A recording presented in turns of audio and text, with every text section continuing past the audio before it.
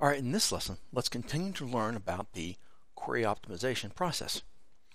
Parsing and binding are the first operations performed when a query is submitted. Parsing makes sure the transact SQL query has a valid syntax and translates the SQL query into an initial tree representation, specifically a tree of logical operators representing the high-level steps required to execute that query. Binding is mostly concerned with name resolution.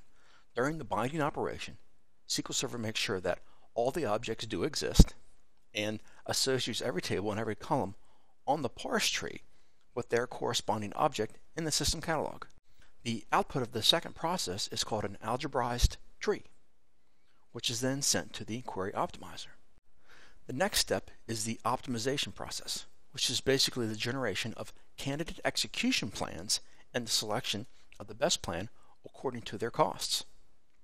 In essence, query optimization is a process of mapping the logical query operations expressed in the original tree representation to physical operations, which can be carried out by the execution engine.